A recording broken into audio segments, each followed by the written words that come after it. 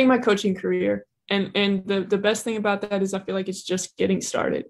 I'm 36, only 8 years in, and now I have an opportunity to lead a Power 5. I just feel like I'm getting started, and the reason I say that, winning as a player was incredible. Winning champion. I mean, there's the greatest feeling, right? But when you win as a coach and you watch your team celebrate, right? Like they're cutting down the net, the confetti is falling on them.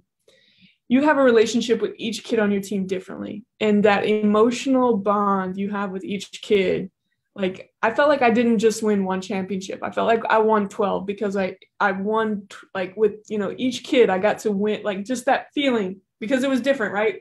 The feeling I felt with my point guard was different than the feeling I felt with my, my shooting guard, just different. And I think that's the coolest thing about being a coach.